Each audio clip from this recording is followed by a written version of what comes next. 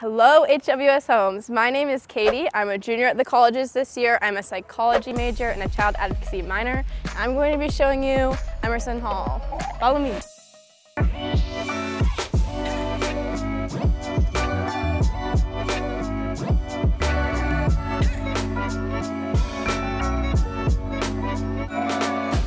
So Emerson Hall is situated right in between Caird and deCordova Hall.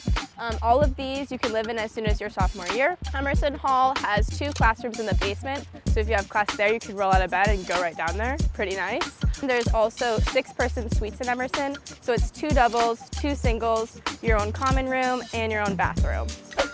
Okay, now let's check out my suite. So this is the common room of my suite. Every suite in Emerson does have a common room just like this. In here you can do homework with your friends, but to be honest, we watch a lot of reality TV in here. For our decoration, we have our New York poster here. My roommates and I are all from New York. We have our coffee bar over here. Definitely essential to get through the day. Could not make it without it. Personally, my favorite part of our room is our view. If you squint hard enough, you can actually see the lacrosse game going on. As you can tell, my room is not super big, but that is okay because you just have to get creative with it. So I have a lot of clothes. My closet is totally full. Also, under my bed, I have storage bins. So it's literally just clothes, clothes, and more clothes. Over here is where all my necklaces and stuff are.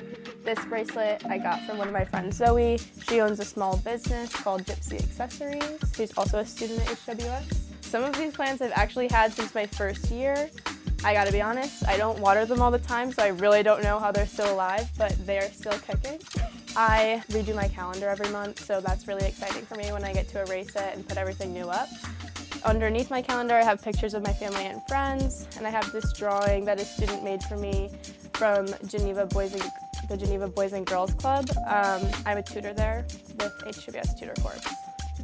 Also, I have my William Smith bracelets here for my sophomore and junior year. They're given to each William Smith student every year as you move up in your grade.